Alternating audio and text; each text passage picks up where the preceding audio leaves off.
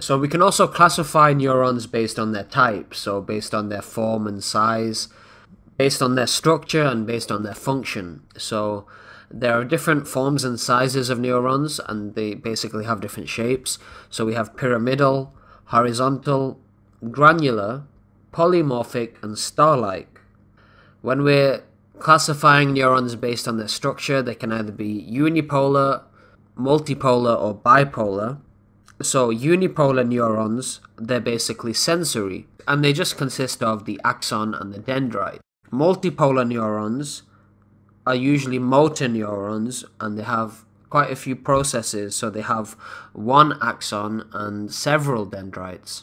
We also have bipolar neurons, which are spherical in shape, and they have one axon and one dendrite, and they're usually located in the eyes of the retina. And finally, when we're classifying neurons based on their function, they can either be afferent, so they're usually sensory and they are heading upwards towards the brain or the spinal cord.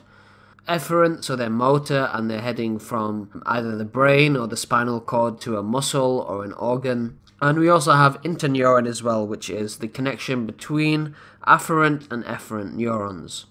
So what's contained inside a neuron or a nerve cell is very similar to other cells. So the soma will have a nucleus, a cytoplasm. The difference is they contain something called Nissl bodies, which are like aggregations of rough endoplasmic reticulum. Their function is to make proteins, but they're also useful in staining neurons. There's also ribosomes and the other organelles that you'll see in typical of an animal cell.